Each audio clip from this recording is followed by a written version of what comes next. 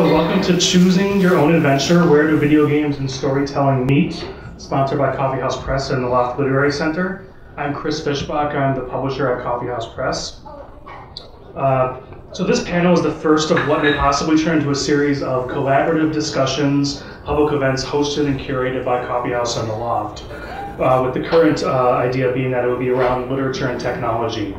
It will be the unifying series theme. Tonight is a sort of pilot to that effect, and it's generally sponsored by Best Buy. So Best Buy is paying for your food tonight.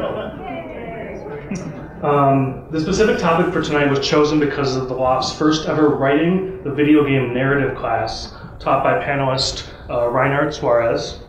Starts October 30th, but space is filling up. Stop by the Loft info table out front, or visit loft.org to sign up. The Loft is also taking registrations for its Nature and Environmental Writing Conference for this more than 75 fall creative writing classes to start in September. And if you turn in the little pieces of paper asking questions about video games and character, in the basket out front, the Loft is giving away one free enrollment to Reinhardt's class. Coffee House's interest in video games is at this point theoretical and a question of curiosity. Also, one of our writers, Brian Evanson, under the pen name B.K. Evanson, writes video game fiction for the Dead Space series and for Halo. Stop by the Coffee House Press table to sign up for our mailing list, grab a catalog, and we also have some books for sale. And we're also doing a drawing tonight too. If you sign up, you will win all of our fall titles. And this Saturday from 12 to 2, we're hosting our speed submissions event at Open Field at the Walker Arts Center, and you can come by and pitch your book idea or your manuscript to any of our editors. So the Loft's class description is, using BioWare's Mass Effect trilogy of video games as our example, we'll delve into the phenomena of new media storytelling by taking a craft-oriented look at this exciting trilogy as a work not only of interactive story, but ultimately crowdsourced narrative. And tonight's panelists are Andy McNamara. Hello. Andy began his career as a game journalist back in 1991, writing reviews for Game Informer's premiere issue. By 1994, he was named editor-in-chief and has been running the magazine's content and creation ever since. However, Game Informer is no longer just a video game magazine. With over 8 million subscribers, an award-winning website, and a digital footprint on PC and Mac, iPad and Android, and print editions available as far away as Australia, Game Informer's influence and content distribution has grown significantly in over its 20 years of business. Erika Stevens is the poetry editor-at-large for Coffee House Press and is writer and editor for hire under the name of Quick Bread Editorial. She was previously the acquisitions editor for American Studies and Creative Writing at the University of Georgia Press. She spends a lot of time thinking about new possibilities for how readers might connect with texts. Reinhardt Suarez is a writer and editor who has worked in the publishing world since 1999. He has a BA in English and Creative Writing from Loyola University, Chicago, and an MFA from the New School in New York City. Currently, he freelance edits for money, teaches classes at the Loft, and sings lead vocals in a two-man rock band. You can visit his website at theporkchopexpress.com. So, since the dawn of video games as household commonplaces, there's often been a tension between bookish types who would insist that the intellectual and cultural value of print trumps that of video games. However, for those of us who love reading fiction, I'm sure we've all had the experience of an authority figure telling us to put the book down and just go outside. Or even the annoying idea that reading fiction is a waste of time, that the only thing of value to read is informative nonfiction. And while there have always been those who have insisted on the intellectual and cultural importance of video games, or at least their potential, in recent years there's been a huge increase in the overall intellectual respect gaming receives. Of course, if economics are any indicator of how important a medium is to the culture, then gaming is way ahead of publishing, as many of us know publishing is not doing that well right now. So, tonight it's not about video games versus books. It's about what those mediums share, what they can learn from each other, and how they can be combined. And for the most part, we'll be talking about kind of narratively driven video games as opposed to things like Tetris, or game or puzzle games, though those might come up as well. We'll start by I'll ask the panel some questions, let them discuss, and then we'll open up the forum to the audience. So to start with, a quote from writer Tom Bissell from a recent article in the UK Guardian, and then a question. Writing and reading allow one consciousness to find and take shelter in another.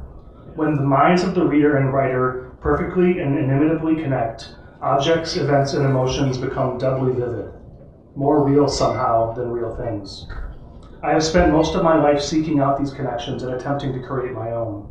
Today, however, the pleasures of literary connection seem left over and familiar. Today, the most consistently pleasurable pursuit in my life is playing video games.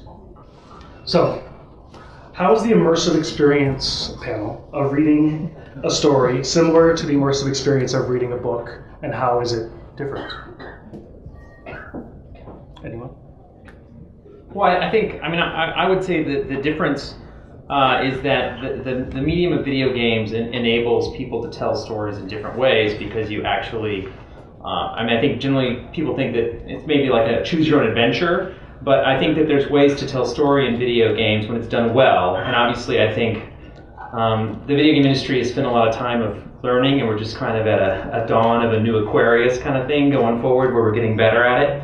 But when it's done well, you're able to tell bits and pieces of the story through discovery, through interaction and things of that nature that I think are unique to the medium and attach people to the experience. It becomes memories. They actually have like stories that they tell, that they're stories that they write themselves. In Grand Theft Auto, I mean, the glory of a sandbox games is not that some scriptwriter came up with something, but it's that a story that you create when you took that car, drove it up the top of the parking ramp, shot it off, hit this helicopter, parachuted down, and landed on this car, and then took off in a Lamborghini. I mean, that's a story that you created that happened for you, and I think that's different.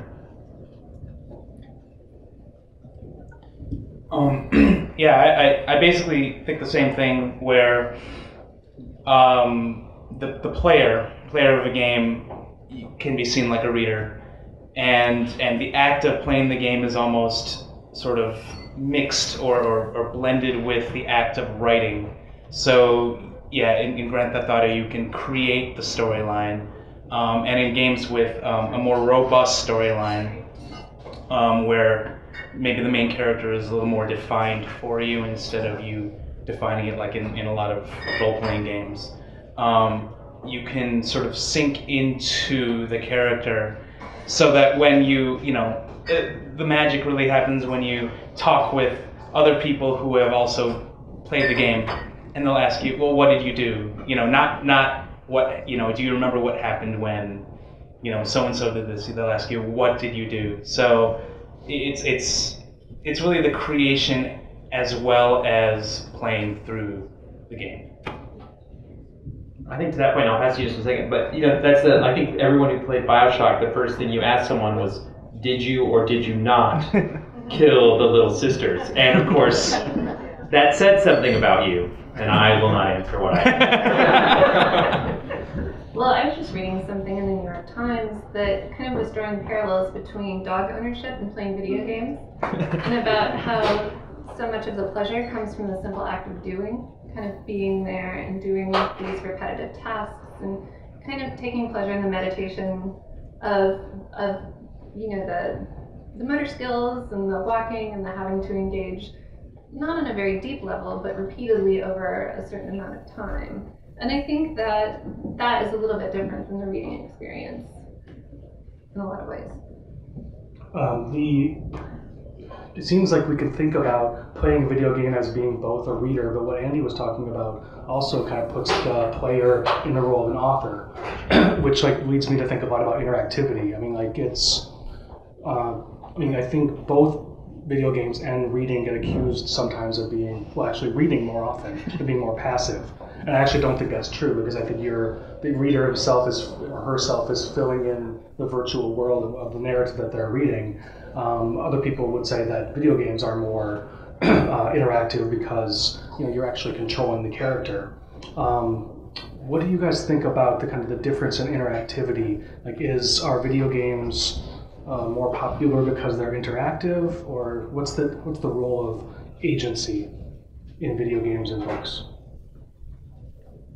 I think part of it is that when you're experiencing a book, you are experiencing the story of a character most of the time, and in a video game, usually it's from a perspective, when it's not fully first person, like an FPS, a first person shooter. Even if you're on the screen as a third person, like you see your little figure, you're still inhabiting the character in a way that you're not doing as a reader. You are actually the character. Yeah, I would agree. I mean, I think that that's the charm of both mediums, right? I mean, I think video games take just as much imagination as a book, right? I think you're always filling it a little bit. I mean, some of the animations you see in some of these games are so bad. If you're not using your imagination, it would be appalling and you'd walk away. But I think what's kind of interesting about the two is that like in a scary book, when you read it, you know what I mean? Like I think you feel like appalled. Do you know what I mean? There's a sense of like you can like kind of get loneliness and the things that come from a book. But only in Resident Evil can that dog come out of that cabinet and really just like make you jump and or scream. I mean, I have done the Flanders from the basement many times, during Dead Space and things like that. I think that's a different emotion that it plays to. It has more of that thrill ride. I mean, I think Call of Duty. And actually the guys who made Call of Duty even started this with Medal of Honor, is that they said, hey, how do we make a roller coaster ride? And in theory, some of these games are basically haunted houses. You can go back and say Disney was doing this 50 years ago. So I mean, it's an entertainment thing that people have loved since the dawn of time. It's just now we're doing it interactively, and now we're able to take part in that, and we're able to go through the haunted house on our TV screens, right? For now. And so I think that that experience, that roller coaster ride, is a different thrill. And that's one of those things that video games, I think, are trying to get across that gap, is how do we make gaming more intellectual? How do we make it get to those emotions that a book could get? I mean, they both have reactions that they each hold individually. And people are always trying to do, movies, do the same thing. Anytime it's an entertainment medium, they're trying to find ways to do that. And so I think that's what they kind of hold to their own. Well, I think when you're reading a book, you kind of build a picture of what the characters are, what they look like and what they're doing, and you're kind of experiencing the story through these characters that you build. But then there's the added aspect that you never experience a book the same way twice. You read it at different points in your life, and you learn different things, and you have a different experience of that text every time you read it. And the same, I think, sounds like it's true with video games. You have a different experience every time you play it, and I think that kind of variability is very translatable.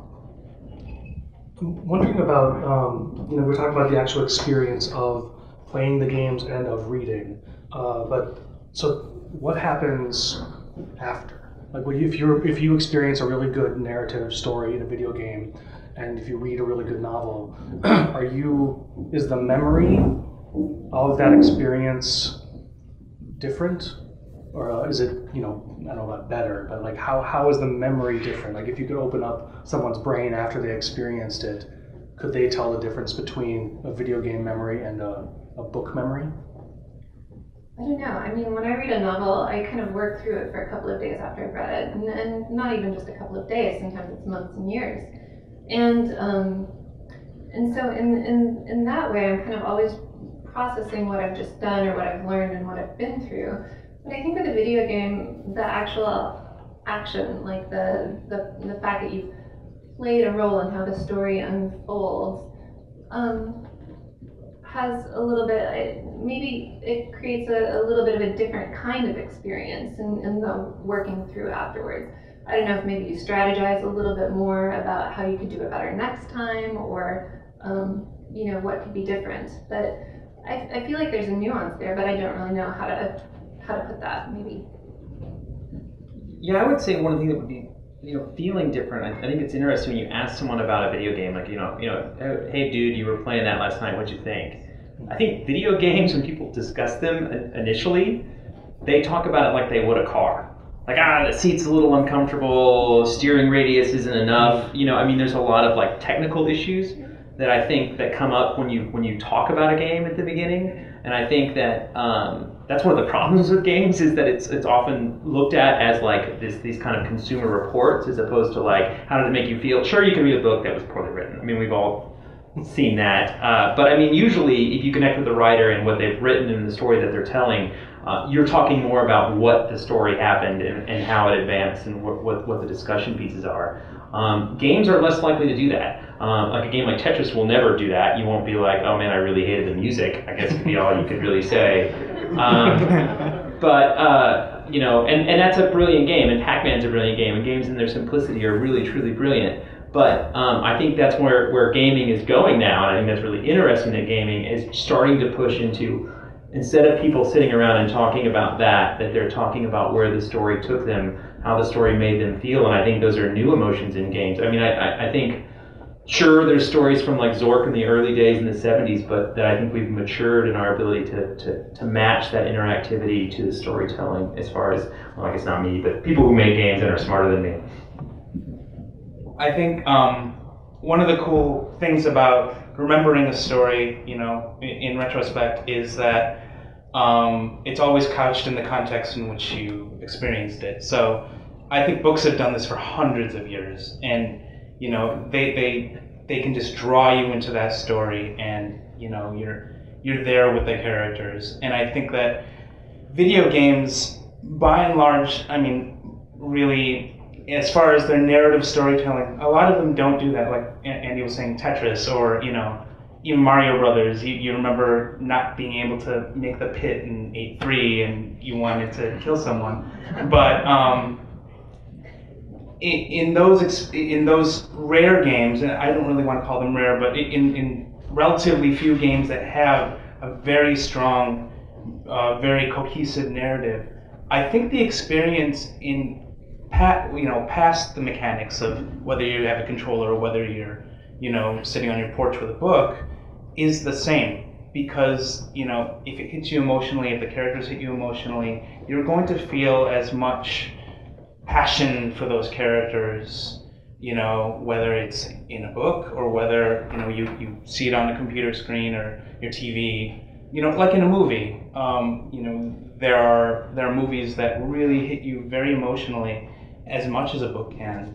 So it seems, I'm thinking about narration. Like it seems to me that video games are always first person. I mean, you're always the kind of acting agent as a player. I wanted, well, is that true? But I think it's one thing that you could get from like a first person voice in fiction, which maybe you can't necessarily in a video game as a voice. You're kind of entering in the head of the way the narrator thinks, and which is different because you're in the video game, you're kind of creating that. And voice, it's not a good analogy, I don't think, but are there examples of third person narration, or is everything first person? Is it always you? Well, I think memories generally come to you from a video game as being first person, but I think games are created in third. I mean, there are games in third person. I mean, like when you play an old school classic Leisure Suit Larry, you know, like choose your own adventure, you know, no one sits around and says, I am Leisure Suit Larry. You know what I mean? Like, but you go like, what dumb things can I make Leisure Suit Larry do, right? You know, and that's like the fun and like where like the charm of those games come from. And there's a story and it's very linear and there's only one solution. You have to find the key, you have to put it in the door. But it's the solution and it's the hilarity that comes from watching the dumb things that you make this person do, that the hilarity comes from. Seaman is another game where Seaman was, it was Leonard Nimoy was basically this weird creature that lived in your TV and mocked you. He made fun of everything you did in your life and you gave him voice commands and then he died.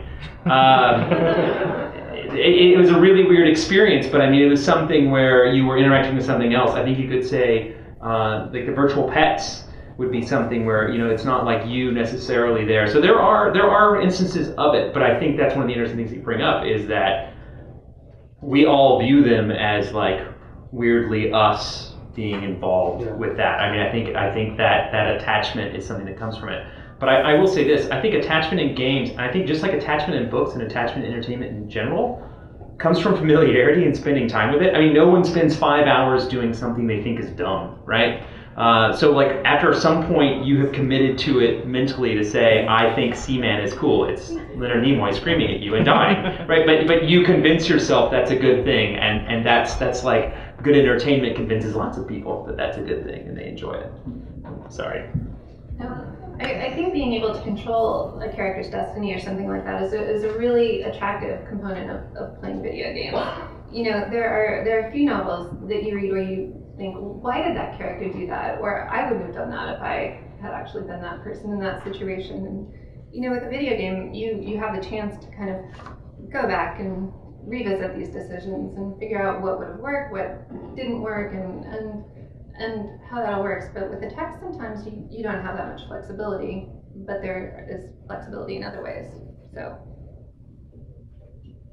Yeah, I totally. I mean, like that's isn't that like? I mean, they're kind of cathartic. I mean, that's why. I mean, everyone said video games was killing everyone in the world, and that's why we were shooting each other. And the fact of the matter is that it was just people at home going, "God, my boss sucks," and like shooting him up and getting it out of the way before they blew up a post office. You know, I mean, I think, I think that helps. You know, get people through that they create relationships and get things out. As far as POV, whether it's first person or third person, I think Andy's right, where because you're controlling some aspect of the game, you always end up remembering it as a first person experience. I think there are a couple of games that are kind of blur that line, like Bastion actually has a narrator that tells you what's happening to you, or Do you see the narrator, or is it a voice? It's a voice. It's a voiceover. Okay. And or Dragon Age 2, which has an interesting framework of a story being told, a legend being told, and you sort of play out these little story bits. So I mean, I think again, like I don't want to like lock into say most games, but a great number of games sort of default to first person, but there are occasions when it's not so. It seems, if we're talking about narration, it seems to me that one advantage a novel might have over video games, and I'm not a video game expert, so probably there are examples otherwise, that in a novel and in a movie, the creator can jump time. Like you can flash back, flash forward, like but in a lot of video games, time isn't necessarily chronological. I mean, unless you're positing space travel or time travel or something in the narration, but it's, I mean, I don't want to say advantage, but is there an example of jumping around in time in video games like you can in a book? Yeah, there's been plenty of flashbacks in there. Actually, I find flashback Assassin's Creed, I think Call of Duty has even done some too, which I think it's weird that I think that one did it, but I know Assassin's Creed did, where you How does go that back. work? Basically, in Assassin's Creed, Desmond he's connected to this device that lets him relive memories from his ancestors, right? So it's like genetic memories that he's going through. So Is he acting then in those, or are you just seeing them? well, he is he's in a device. Like the UI that you look through is you being kind of like stuck in this machine, and then it's like, you ready to go? Here we go. And then all of a sudden you like kind of phase into Italy, the Middle East. I mean, that's the brilliance of the series, is that it lets you travel around the world through these genetic memories. And what happens is you're reliving the game through this memory, but they've even had to get like all meta, but they've had memories within the memories that you kind of go back through to kind of find and solve puzzles. And in that game, I'm actually Patrice, who started the series for Assassin's Creed, and Corey May, who holds up the writing of the series now. They've done an amazing job of working in reality into these games as well. So it's like complete fiction, but at the same time too, you go to a famous place in Italy, and you're there, and it looks very real, and it's in 3D, and you're kind of mesmerized by it, and it has these secrets that you find. It'll be like, I mean, this is one that was like blew my mind. It was like, hey, yeah, this whole thing where this orb, which is fictional in the game, was in touch with Henry Ford, and basically came back to like that Henry Ford hated Jews, which I was like, wait, what? Like, I totally missed that. I wasn't watching enough Discovery or whatever, and I was like, you go online, you look it up, and you're like, oh my God, like Henry Ford was just not who I remembered him as being, and I learned that through a video game. And so there are clever ways that you can use flashback, Discovery, I mean, all these things that you can use, and devices that you can use in other ways to learn. As I mentioned yesterday when we kind of pre-talked, was The Secret World. It's a new game where they want you to solve puzzles in an MMO, and the idea is that the answer to it, they don't want you to like find it in the game. They want you to find it on a wiki somewhere. I mean, they want you to use a browser in-game, go out, look in the real world and find the solution. Use your Google skills and bring it back and use it into the game. And I think that's ways that you can use that to solve things. And I think I mentioned before, I think it'd be really cool if there were like murder mystery novels that you were reading and you were like, hey, I'm Miss Marple, I'm gonna get in there and figure out, you know, what I can do to help solve this mystery, and then it helps lead me to things that I can do and become a part of the story. I want Junior to have her own video game. Yes! I think a really, a very meta sort of example of this is, it's an older Sierra Online game, Space Quest 4, where you go backward and forward, sort of in time. You actually travel to future games in the series. Like you go, you know, you travel forward to Space Quest 14, and you have to figure out what the heck is going on and what you, as Roger Wilco, have done between Space Quest 4 and 14. And then you travel back to Space Quest 1, and you see yourself, and all the graphics change to like EGA, and there's a text parser, and like, you know, so that there are ways, I mean, just as much as in movies can go backward and forward in time, and even sideways in time, I think games can and have done that. So books have been made into movies for years. And over the past decade, there's some examples of video games being made into both movies and books. And of course, there are examples of movies being made into video games. What are the challenges of transferring story back and forth to and from video games? And what are kind of the opportunities or advantages? I mean, the history of sort of adapting video games, or adapting story, or video games to movies and movies to video games hasn't really been a pretty one. Anyone who knows that, you know, sort of the movies of Uwe Boll, director of such luminous, amazing things as Doom and Alone in the Dark, starring Christian Slater, I don't know why these movies stink. Because especially when some of the games that they come from actually have pretty cool stories. And, you know, one would wonder why they didn't just move the story to the screen. I don't know. I mean, I had some weird insight into that. I mean, generally, the actual license is kind of sold off to Hollywood, and they actually request in a typical Hollywood fashion, like, oh no, you're video game people, you're idiots. You have no idea what making a movie is, and we'll make this movie and make it great. Back off. You know, you don't know anything about this thing you've spent your entire life, like, you know, being crazy about. So it's rare that the actual group that came up with the concept gets to stay through and get to see something through to the end. They usually kind of pawn it off and take the cash. So it's video game movies have been doomed because no one ultimately cares. Where like George R.R. Martin's like, hey, you want to make Game of Thrones? Sure. Make me executive producer. I'm going to sit on here. I'm going to make sure this goes the way I want it to go. He's involved with casting. He's involved with all these parts as he moves up into being involved with this. The video game guy who's super involved with it steps back and lets someone else take care of it. I actually think that Game of Thrones is better in series than it was in the books, and I think that worked really well. And part of the problem, I think, with turning video games into movies may actually be that there's a question of translation, like the experiential, that's not easily transmittable to the big screen. I don't know. Maybe you just need to be involved, and part of the story is seeing how things develop. I know that when I read fiction and then see a movie, I'm often it's rare that I'm really pleased with how it turns out.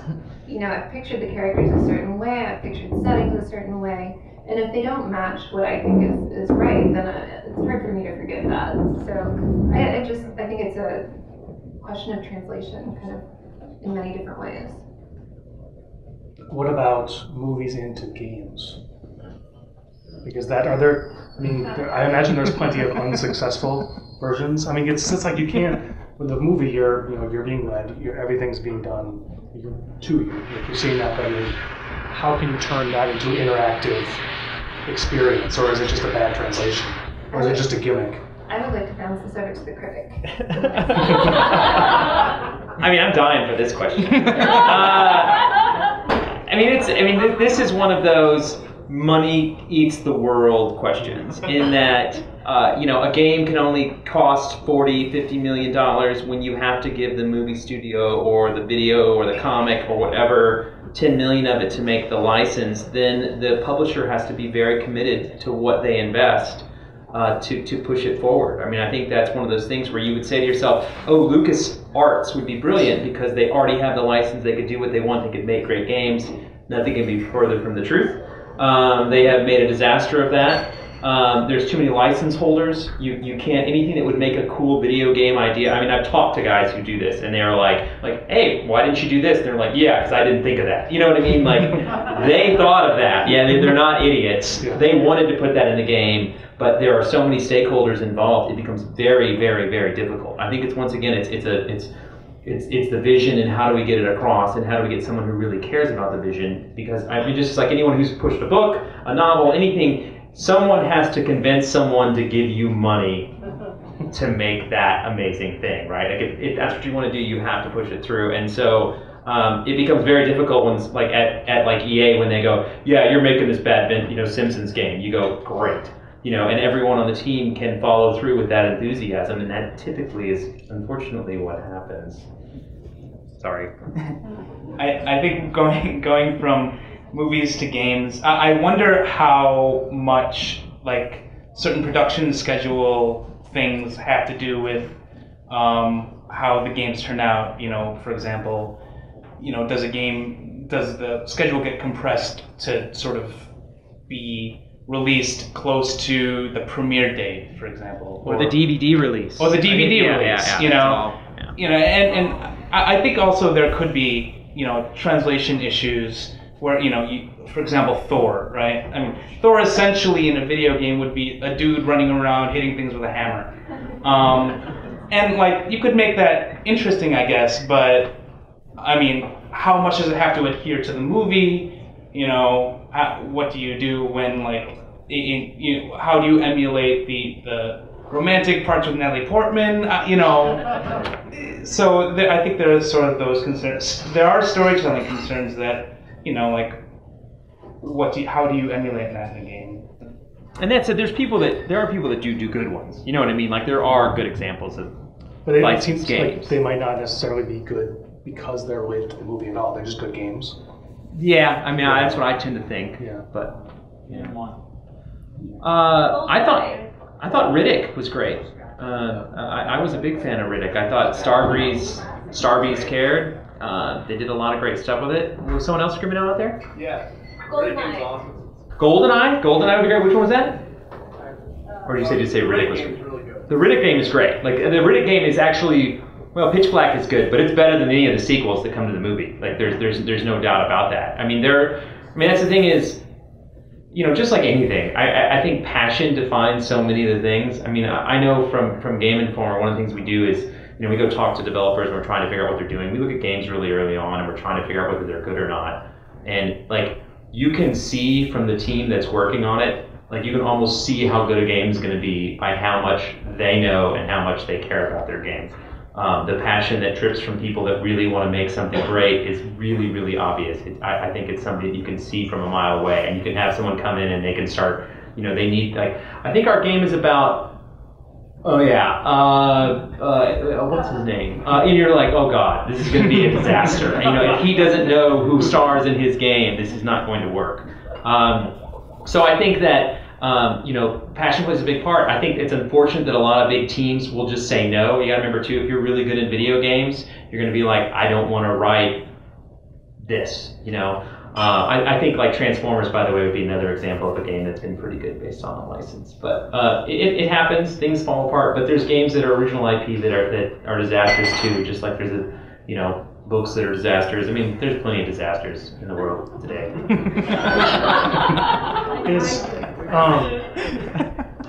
As more women play video games, has that been changing like the offerings or like the stories that get told in a lot of the video games, or is that like what is that? I don't know within the gaming industry.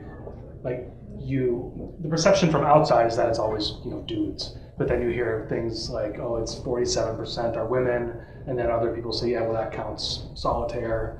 Like is the video? I read that today somewhere.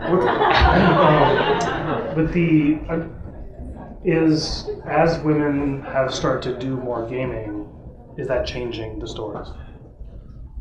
Well, I think so. I mean, I think Amy Hennig at Naughty Dog is amazing. I think she's super talented. She worked at Crystal Dynamics back in the day. She worked on Legacy of Kain, Soul Reaver. She's been in the industry forever. She's brilliant. I think the best dialogue that's ever been in a video game is Uncharted, the Uncharted series. I mean, say what you will about the aiming system. The writing in that game is brilliant. I mean, there's times like I was like, Nathan and Elena are talking and like they say a joke to each other, and I was like, that was really cute. I don't. There's not a lot of games that I would say that about. And is it all Amy's fault? Amy would say no, it's not. She would say she has a great team that makes great games, and they all really work together, and that's where that kind of magic comes from. But I think she's someone who cares about character. She cares about what those people do. She cares about what they say. And I think that her passion for what people do in games and their story in games translates to their games. Inevitably, people that make games with good stories are people that care about good stories in games. There are so many games made where they're like, well, yeah, we got a guy, maybe with these birds, they're angry. Maybe we'll have some angst, and then we'll blow some things up, and like that's their story. Whereas other people like Kim Levine at Irrational, I mean, like the team at Irrational kind of gets mad, I think it can, because he spends so much time trying to come up with the best possible, most interesting way to approach everything. And I think, eventually people are like, can we just make the game now? Like we're, kind of sitting around. I don't know if you saw the South Park special where like Trey and Matt are sitting in that room working on the episode's ideas, and everyone are walking by like, when are we gonna start working? I think that happens there, but I think that's people who care about story make good story. And I think that's really, really, really important. And so as far as women gamers, I think that number's gone up, significantly. It's the best news ever that gaming continues to grow and become a bigger part. I think video game development still is a big boys' club overall, probably, unfortunately, but that's changing every day as well. And sometimes the games that we make, by the way, or not we make, that the industry makes, are determined by marketing. I mean, we got to remember that sometimes it's not the talent, at least in big games, AAA development, in indie development, anybody can do anything and really make something interesting. But in big market gaming, there is a marketing department determining whether this game is valid or not. Just commercial related to that is that's similar to independent publishing. Is that, of course, at big houses, marketing determines whether or not a book is going to get published. But at an independent publisher like Coffee House, it's editorial driven, and we're very writerly focused, and we publish the book because it's good, not because it's going to make a lot of money. We hope it makes money, but... whether or not, I think overall, yes, women at least in visibility, women in gaming has increased, but I think that they've been there all along. And I don't know how much that would affect like actually what types of games are being made, because I think a guy is just as much likely to like blowing things up as a girl, when in game. I've talked to many friends, female friends who they play Call of Duty or whatever, and they like to blow stuff up. So I think there's a danger if game publishers get in their heads that, okay, it's the same marketing dilemma. Oh, there are more women playing games. We should create games for women, because then you might, what does that really mean? Yeah, it's a disaster, right? Just to point out, I remember when I first started reviewing games, we used to go, oh, this game's really bad, but I think it's for kids. And then someone wrote me a letter and they're like, why do you hate kids so much? And I was like, it's totally right. I do hate children. What am I doing? So I think it's the same thing. If you say oh, this game's for girls, you're doing the same thing. You're damning them to some horrible game. Good games are liked by people with brains, right? And that's how it works. Yeah, and I just want to say, I don't know if anyone else has played the Barbie game for the 8-bit Nintendo, but nobody wants to play that game. Well, I was going to say that as much as I object to chick lit. And, the term or the phenomenon? Yeah, the idea that this special, super specialized genre has to exist because women aren't interested in anything else. Women want to make things blow up. They do. But I think that one of the things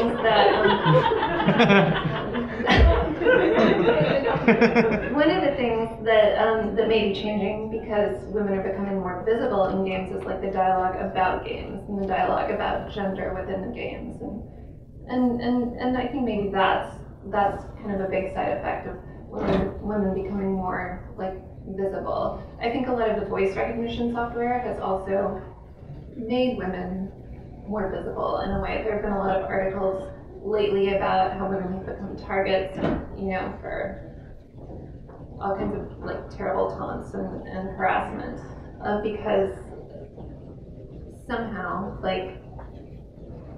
being more visible is threatening. Yeah.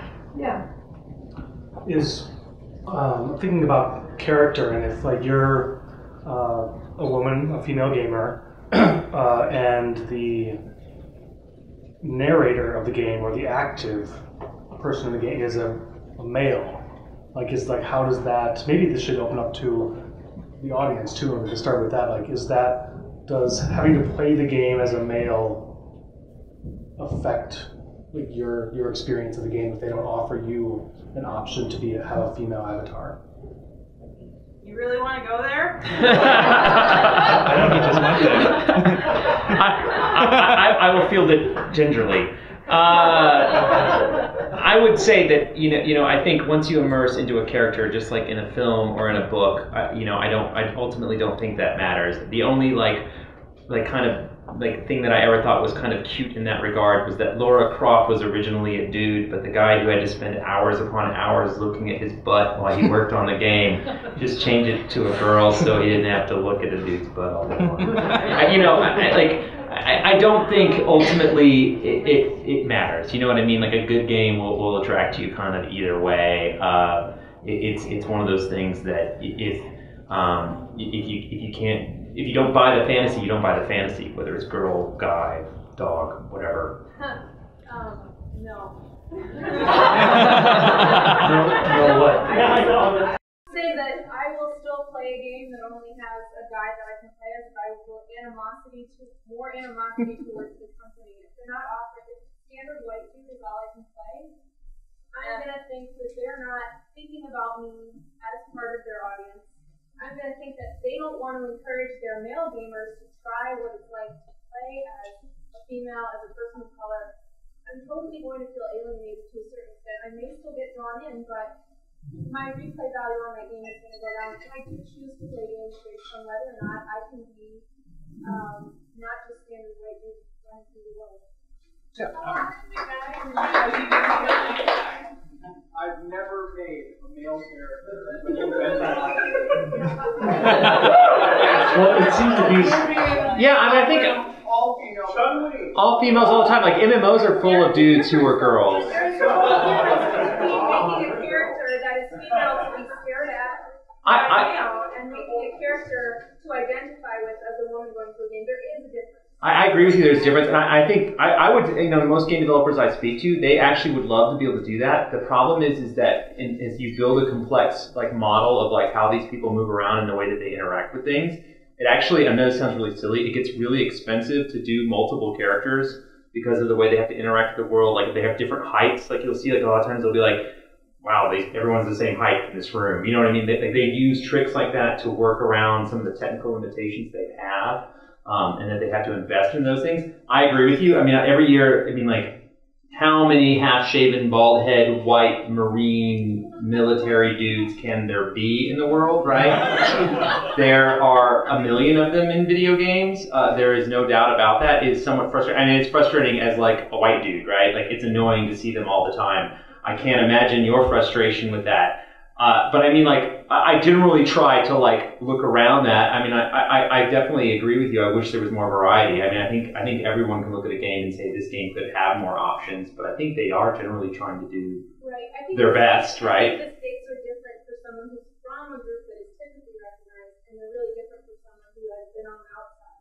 Oh, Me playing as a woman of color when I'm not, that's a different experience than a woman of color getting to play as someone who looks like her. Yeah. So I try to recognize that.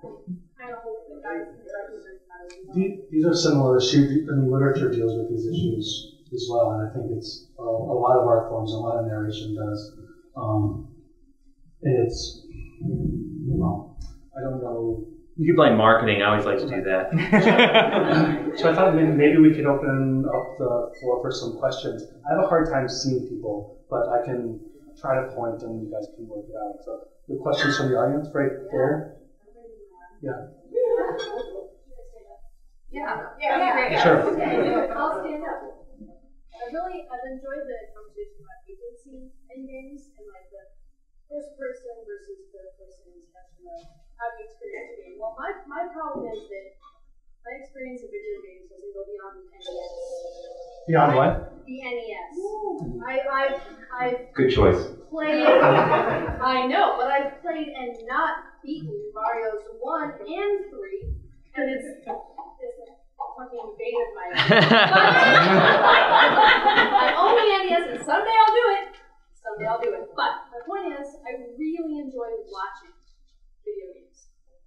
So my experience of video games is very second person. You're doing this, and I'm watching you do this. I'm watching you beat this bad guy. So my question, I guess, is all this question of agency. I have zero agency in video games, and yet I really enjoy them. I really love video games. My first experience of watching someone play a video game was watching my best friend beat Kingdom Hearts when I was in high school. I was just enthralled, and I loved it. And I purchased video games just so people will beat them. And I bought them. I'm not even kidding. I bought video games for people to beat them for me. Because I can't do it. I mean, maybe I'm lazy, maybe I'm stuck, I don't know. But what is my experience then of video games? Is it lesser than a first or third person experience? It's like having someone read me a book, except not. But it's half that and half watching the Olympics, right? I can't I can't do the pole vault or whatever, but watching someone do it is kind of cool, right? So I think there's some of that in there as well. I know where you, Erika, Eric and I were both reading the Reality is Broken by Jane McGonigal. Mm-hmm. And I think did you get to the part yet where she talks about watching? No. Okay, well, I mean, she talks about there's a certain pleasure that she identifies your experience. It's almost but from her point of view, it was she'd already mastered the game, and so she was watching someone or helping them. That's different. That's the opposite of yours, actually. But there's a pleasure in seeing other people accomplish something. Yeah, I think that that actually is really common. When I was a teenager, I was playing Gabriel Knight 2. And my mom comes in and she just starts watching, and I'm just like, la la la, it's my mom. And after that, and then I shut down and I go outside, do whatever. Next day, my mom comes up to me and she says, "Could you play that game again?" And so I think, part of it, with a game that has a story, a really strong narrative, you're in the narrative, you are experiencing it like you're reading a book. I think when, like you're watching Mario, Mario 3, there's a 2-whistle trick that you can do, warp zones. Honey, I've done that. I can't beat 8 though. Oh, God, I'm sorry. I know I'm the worst. You might want to watch The Wizard. It kind of shows you how to do it. But I think it's also being there with that person and like feeling the tension in the room and like that visceral, the visceral experience of being there. At least that's my guess for less narrative games. So this is why I like cutscenes. Yeah. I know, me too. And I like to watch people play video games. I think it's interesting, and the cutscenes are kind of a way for me to feel like I'm kind of there too, and it gives the actual playing part a little bit more. I feel a little bit more invested as a result. I don't know how people generally feel about cutscenes. Mixed, I think. Maybe. I like them. Yeah. It seems like it's also it turns the gaming into a communal experience as opposed to like books. Can I throw in a counterpoint? Sure, go ahead. I feel like, especially back to the gender, I feel like sandbox games tend to do better with gender and women because they provide you agency and never takes it away from you. Like, it depends on the sandbox game, like Minecraft. I know Minecraft is a large female core of its playground, and it never takes the agency away from you. Like, you can be who you want to be and do what you want to do without ever like being forced into I am this and this is, it doesn't define that for you. I also feel like there's a flip side to it in the games that do the best job of defining the character will have the most like two sides of the gender discussion. Because like Nico Bellic or Rockstar, where you're playing a character that's really developed. It's not just a generic fighting guy. He's a person. And so him being a person, I feel like appeals to a broader audience because you're not playing stereotype. You're not playing this like generic white green, here's the war kind of artist, stupid big bum. You like this guy? Well, the complexity of when they make complex characters, and when the video game industry makes complex characters, people react, right? Because humans have flaws. No one is Super Mario. Like, no one's just this plumber who could jump all the time, right? It's a reflection of you, or of who you are, perhaps. It seems like that's pointing out to that both in video games and books, and any kind of narrative, that it's we kept coming back to this last night, like well done characters, well done stories, well done texture, scene atmosphere are what make good things. It's not necessarily inevitable to a video game or a book. And it's not by accident. Right. Yeah. You guys. I meant. I know we don't know each other yet. So there's in the book, in literature, you always have a known ending, right? I mean, there is an end. The good guy gets the girl, or whatever it is, right? No. Well, whatever it is. I mean, it could be anything. Maybe it doesn't. Well, they're not necessarily resolution, but there's the end of the print. The last page. The end of the print, right? With a video game, you have the opportunity to say, as I go through this process, every step I take can influence how this story ends, right? So I befriend someone, or I don't, or whatever it is, right? And I know we talked about Susanna. Did a little reading about Mass Effect. I haven't played it, but I understand that. That has that kind of aspect to it. So, I guess I'm asking from a literature perspective, how do you write a story that has basically 360 degrees of ending? I can end anywhere, right?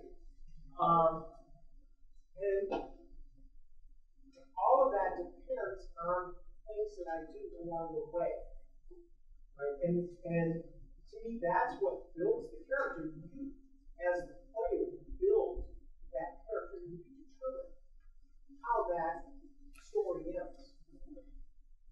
Yeah, player investment is incredibly amazing when that is done. Like what you talk about, like any choice you can make is done, or at least the illusion of any choice that you can make is done. I mean, ultimately, Mass Effect, for all its brilliance, really is a choose-your-own-adventure novel where they choose what you can choose, and then they choose what they will remind you that you chose. And so, and games like Heavy Rain, actually another game if you really want to get into narrative, it's a really interesting title for PlayStation 3 by David Cage, and he has another game coming up called Beyond. And don't get me wrong, I would probably say Cage is, he's a little crazy. His story you could make fun of at times. There's big holes in it. There's a scene at the end that, like, oh god, video game boards love to make fun of. But you know, the illusion of choice is, I think, what everyone who wants to tell a story in a video game wants to do. I mean, I think you're talking about the holy grail of what every single video game developer out there wants to do. And I think that video game guys that I know that write stories now, they think along the same lines of what you're speaking of. They just have to figure out to get there. We talked a little about this yesterday, is that a lot of times at a lot of video game companies, like, they go like, oh, the story guy is still in the room.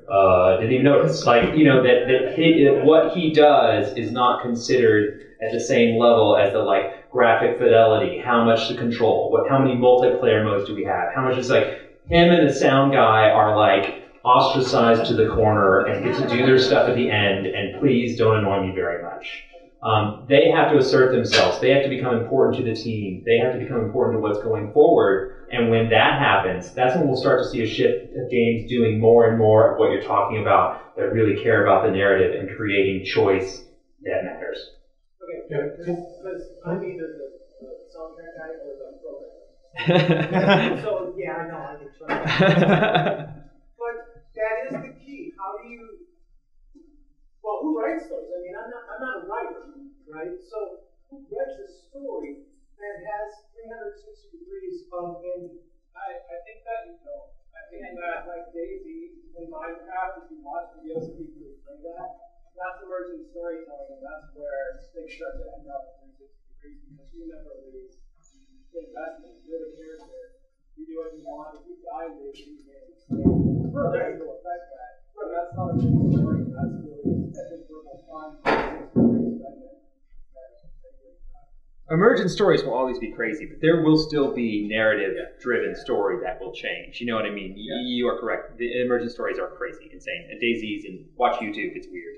It's great. Erika? Well, from the point of view of literature, though, I want to argue that some of the best literature, some of my favorite literature, doesn't really have 360 degrees of ending. You know, the printed page, you know, you may come to the end of the book, but say you read Gino Diaz's The Brief Wondrous Life of Oscar Wilde, you feel like, you know, Oscar Wilde is somehow like accompanying you for, you know, days, weeks, maybe months after you've read that book.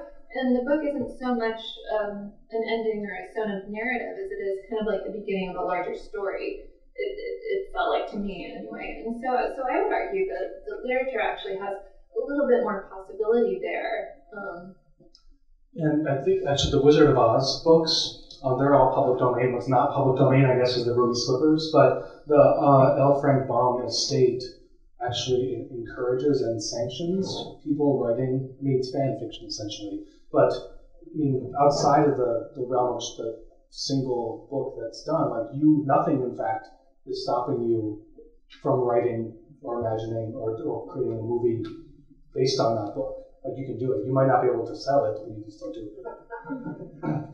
I think what's interesting about that question is that when you look at the process of writing itself, you could say that as a writer writes, he evaluates all the possibilities at any given moment in the storyline. So if a character, you know, if Sherlock Holmes tumbles off the cliff or not, the writer actually has to evaluate, okay, what would happen if this happens?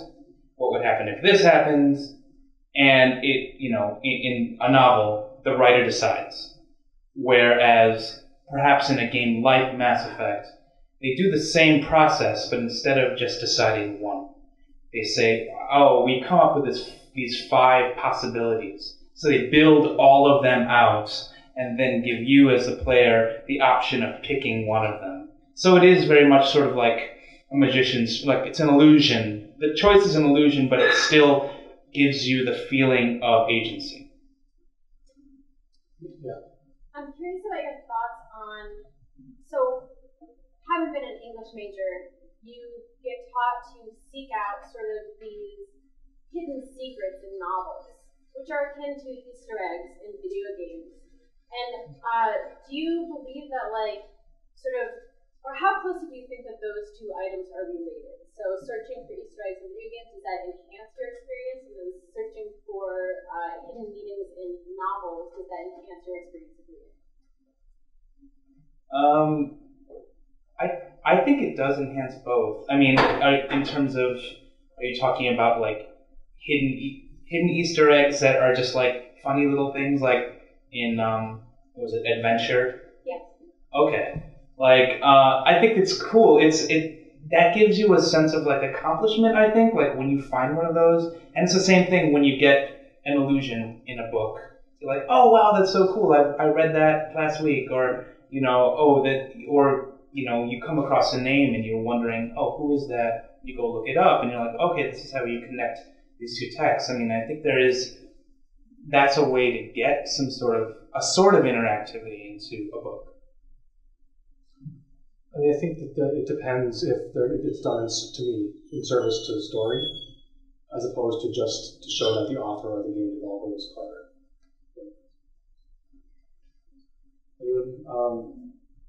Yeah. So you guys mentioned Grand Theft Auto as an example of player agency right off the bat. So I'd love to get your specific opinions on Grand Theft Auto 3, where you're just like sort of nameless, voiceless guy, versus Grand Theft Auto 4, where you're ecodelic, and there's like this story laid out for you, your personality, and sort of generally what the role of voiceless protagonists like Morgan Freeman, Link, that kind of thing, what their role is in storytelling, player agency, and gaming in general. I mean, I would say it's a device in which the team is working with it. I mean, I think that it has its own cases where it's incredibly compelling, right? A friend of mine who worked on Crash Bandicoot, I remember we were like, they'd spend all this time on stuff, and we were like, well why doesn't he just say anything? You know what I mean? Like, like Jack and the Daxter, you're like, everyone's talking here, but Jack has like just looks at everybody and like smirks, like it's weird. And so I think there's times, like they said, they wanted the player to use their own voice to deliver, what they said. I think it just depends on who you are and where you are and what you're making. I mean, I think in Grand Theft Auto 3, it was actually kind of brilliant that you are this like kind of nameless, faceless thing. It played into making people pay attention to what mattered in that game, and that was the fact that that game broke major ground in the way that video games are made. I mean, it just did. And so no one was confused by this guy talking or concerned about a guy talking. They were concerned about like, understanding and exploring the world. So, I would say for me, I think Link not talking is now annoying. Like there was a time when it was cute, but now it's like you need to step up and do like a really like big delivery. But I'm not going to say the same as everybody else. I read an interview with Shigeru where he said that he designed the first game to intentionally immerse the person playing. Like you were supposed to be Link. That's why Link didn't say anything. Link had no dialogue anytime you talked to somebody, because you were supposed to be Link. But now it's sort of become this cinematic thing over the decades, where Link is this person and the story is laid out for you. So I don't know if you have an opinion about how that sort of has progressed over the years. His first character was a plumber that ate mushrooms and got big. He spends a lot of time in his garden. Yeah. So I see someone here on the left has his hand up for a while, and then someone way back there. So first, yeah. I love that we're talking about this and not thinking about story and game. Especially that we brought up Mass Effect and stuff like that. I did not play Mass Effect. Yeah, well, I missed course.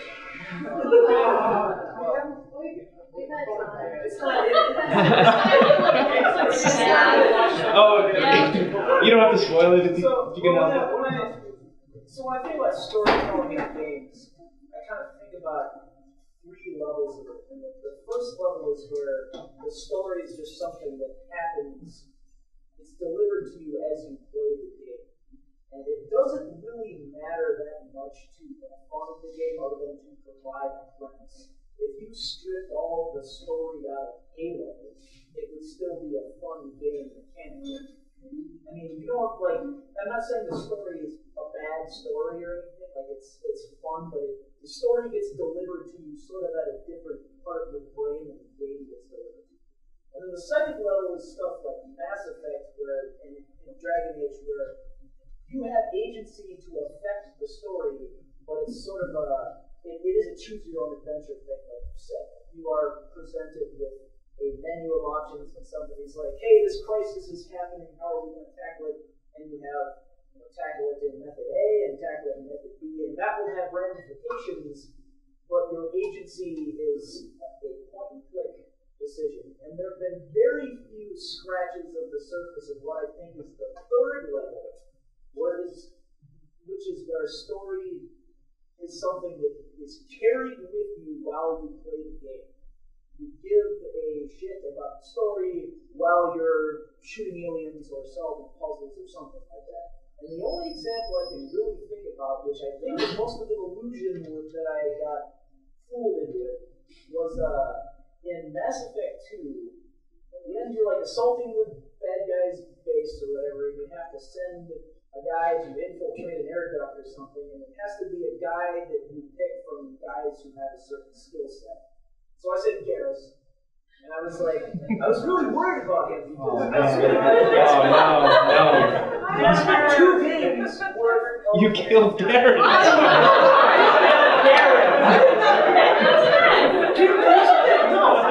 I didn't kill Garrus. Because I had to go press all these buttons in this attack sequence, and I played that part way more aggressively than I would have because I was worried Garrus was going to die. So this is the example I can come up with where I cared about story during gameplay and story affected me during gameplay, and I'd like to hear what you guys have to say about that. Well, I think that comes down to the fact that you really like that character, which is, that emotion was in you. Yeah. And so, even the thought that, this character, your friend, your best friend, is in danger, you're like, I felt the same thing. Yeah. It wasn't that moment, but there was another moment in that same game where I was like, my friend is in danger, I have to go save him.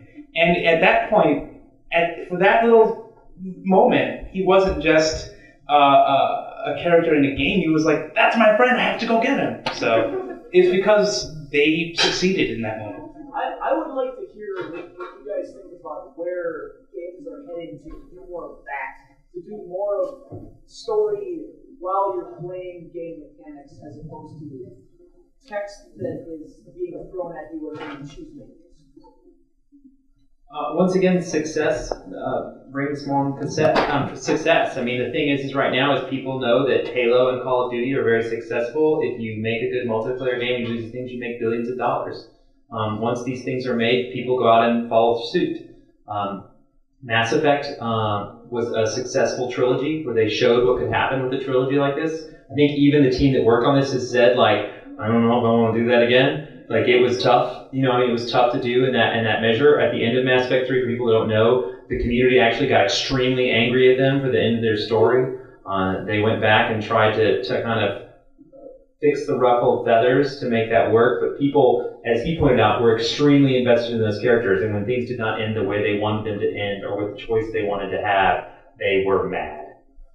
So I think what happens is we're going to have a next generation of software that's going to come around, hardware, and then as that comes around, that enables more tools, that gives them more opportunities, and just like anything, the guys who are writing the stories now, they have panels like this at GDC where they say, dear God, how do we make this happen? How do we make these things change? And I think they're learning and exploring, just like the guys who made Pong, never knew it would grow into what it is today. The guys that were writing stories 10 years ago had no clue that they'd be where they are today or where they'll be 10 years from now. It's just going to take, building on the shoulders of giants. So I think we might just have time for one more. And there was someone in the way back that I said before. I just wanted to ask you a question about the name being dragged out by difficult narrative. This example being Spec-Ops kind of deals with the subjects of atrocities and war, and one does have ridicule and render that makes you but it's been described as a very depressing and hard game to play, even though it's well written, because it's not designed to make you enjoy committing atrocities. You don't feel good about that. How does that detract from the value of it? I mean, a couple days after launch, it was only 65% off. It didn't really have a lot of responsibility, but the writers were so happy to help it out. Well, someone else can talk to the gaming feature of that, but it seems to me that I don't know if the parallel in theater or in fiction, I don't know if you would say it detracts from the value. Like I think if that's the intent, a creator of a work can bring you through something that is gruesome or boring or difficult to bear, and something you might say that it actually adds to its artistry rather than detracts from it. Not everything. So it depends, like entertainment versus art, possibly, even though that's story.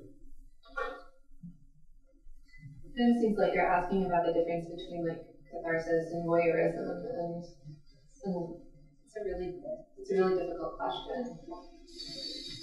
Yeah, I mean, it's a bad idea if you want to make a lot of money, like you're doing like a Transformers movie. But if someone made the Hurt Locker and it's awesome, right? So there are places, there are things that some people can't watch or can't bear, and sometimes that's what makes it interesting. We'll do one more. Right? Yeah. Could you talk a bit about the difference in intention in the game? Because to me, it seems like the main point of the book is to tell a story, but the main point of the game is to create a user experience. So the story, by necessity, should not be the primary thing in the game. You play Mass Effect, it's got a good story. But I don't play it for the story, I play it because I like the experience. So the story of Mass Effect isn't going to be the Great Gatsby. It shouldn't be, because if they try to do that, it wouldn't be a great game. Whereas with the Great Gatsby, the user experience of that book is just a bunch of paper. I don't mean intellectual experience, I mean the user experience versus the point of the book. Should story be the main thing in the game? I believe so, yes. I mean, I'm a big believer in that should be a big part of the game. But I think you're totally right. I mean, I think, eventually we all want the holodeck, right? I mean, isn't that where we're all kind of want entertainment to be? I think that we want good stories in that kind of environment. I think they'll learn to do better stories. I think it certainly is graded by its interactivity. But I mean, some would say, hey, I go to the movies because I like the popcorn. Everybody sees different things and different stuff. Okay, but can a game with a great story be good if the user experience is bad? Yes. Gosh, I can't. I wish I could think of it. There's this horror. Last year at the indie. Bad game. What's a bad game? Vampire the Requiem Bloodlines. Oh, you're just saying playing a bad game like you go to a bad movie. No. I mean any game that's a bad game but it has a great story. Yeah. You play it because it has a great story, but the interaction is crap. Well, everyone would say I think even people that love Deadly Premonition say that Deadly Premonition is a truly horrible game, right? That the story in Deadly Premonition and its absurdity outweighs the fact that I'm doing really dumb stuff that I would never do if I didn't think the story was interesting. But is that then successful? I mean, is that just a bad define successful. Did it make a lot of money for people that needed to make a lot of money? No. A successful example of the medium. Nobody played Silent Hill in combat. It's a very successful book market-wise. Yeah, I mean, and I gotta tell you, I hated Resident Evil 1's driving. I hated driving. I mean, I did not enjoy playing Resident Evil 1 in the sense of the analog stick and how it moved around. I did not like that. But the game itself is enjoyable. I think there can be victory, and victory has different meanings to different people. That makes me think that it's not like it's it seems like it's not like a zero-sum thing either. Like, I think we can and should like advocate for games that are great, like interactivity games with great stories. Like, I think that is a possibility, and like should be, as you say, like that people are paying attention to the writers in the room as well as the people who are looking for more technical thematic aspects. So like, I think everybody can win in that sense. Oh yeah, I mean, like, there's guys at work go to these movies that I know are horrible, and you go like next day, you're like, "What'd you do?" And they go, "Yeah, it was horrible." You have a good time? And they're like, "It was a blast." You know what I mean? Like, yeah, different people like different things, and even a person likes something sometimes and not in other times. But it seems to me that it's with games, a big difference between books and games is that a book might be written once and it will exist as basically that text for possibly thousands of years, whereas video game technology a lot of times will eclipse old games, and so there's almost a shorter time period by which a game has its life. You have the memory of it, you may have sequels or new versions, but the hardware and the fact that books don't really change is a big difference there. Yeah, there's a game, I cannot think of its name right now. I think it's on my phone, I can look it up. But basically it's a game where you turn it on, you're a little pixel person, and then you push right. And you just start walking right, and time travels, and you go across sand, and you're gradually growing older, you go across the sea. What? Passage, yeah. Exactly, and then you just die. It's spoiler alert. But like, it has zero story. The graphics suck, right? Like, the control is push right. Like, there's nothing that sounds great about the game, but it's genius, right?